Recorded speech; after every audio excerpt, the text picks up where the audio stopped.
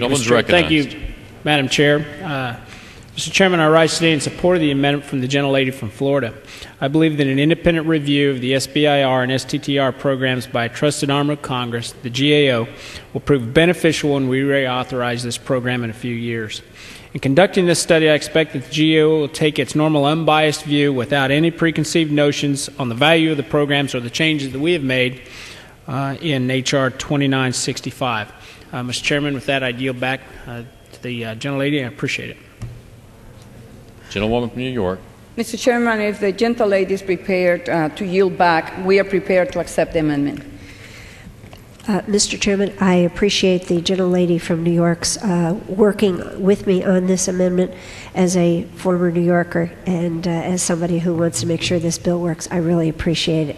And with that, I yield back the balance of my time. Mr. Chairman, I urge adoption of this amendment and yield back the balance of my time. Questions on the amendment offered by the gentlewoman from Florida. All those in favor say aye. Aye. All those opposed say no. The ayes have it, and the amendment is adopted.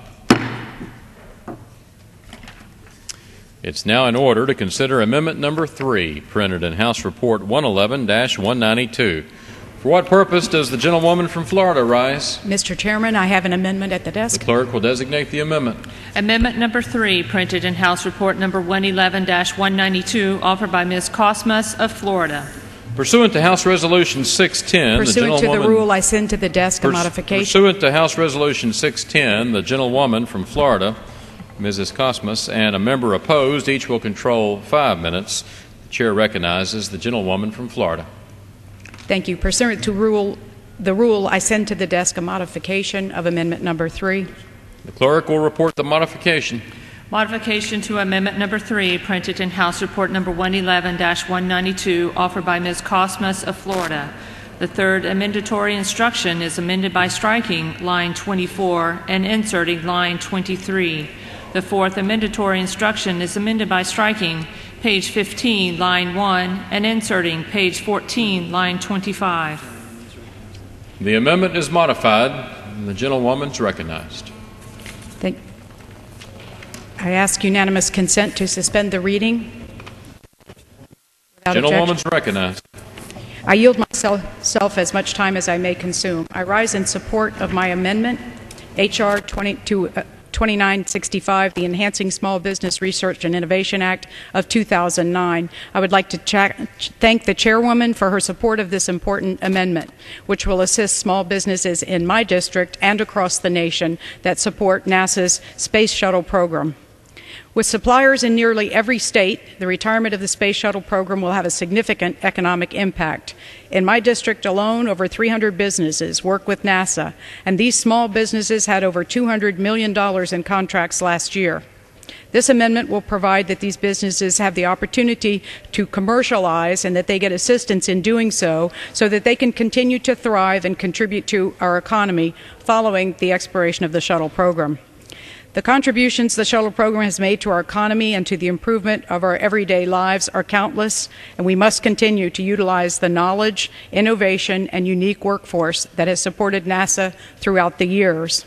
Helping small businesses by increasing their potential to produce products for the marketplace will ensure that this exceptional workforce and this small business sector will not be dispersed and lost, but will be able to continue developing vital technologies and growing our economy.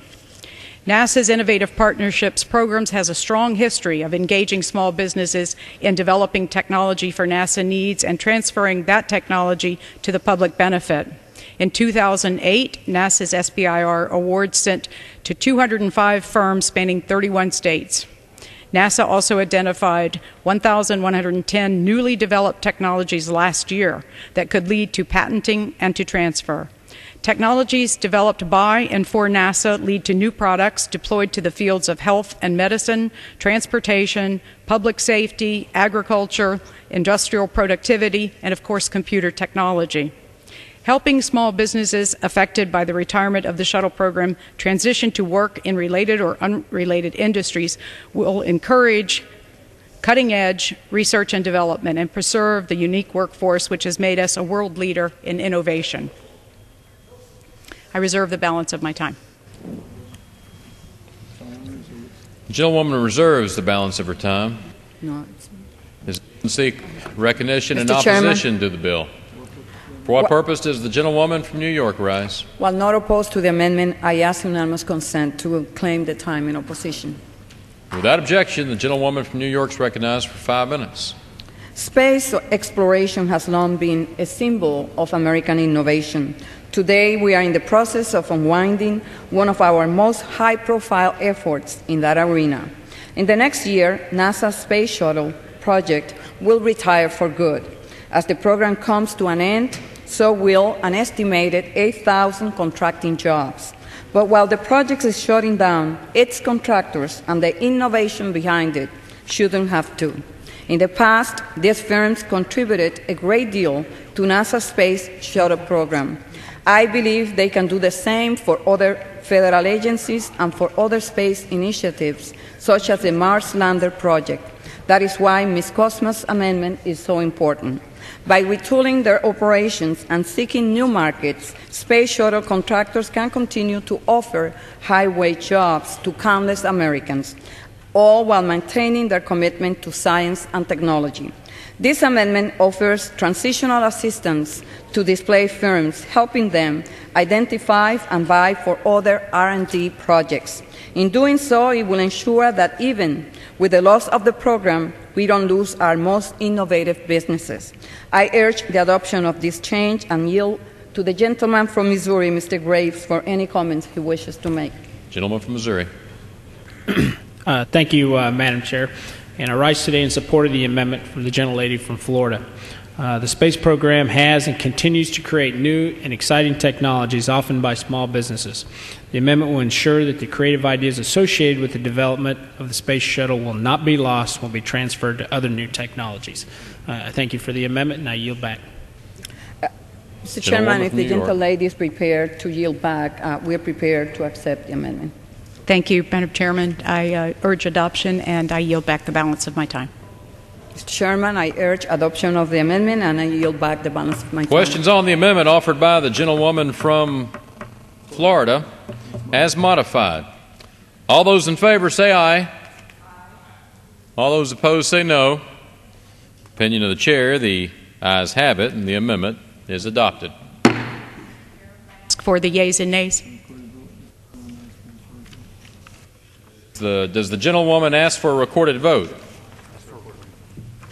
Yes, thank you, Mr. Chairman. Pursuant to Clause 6, Rule 18, further proceedings on the amendment offered by the gentlewoman from Florida will be postponed.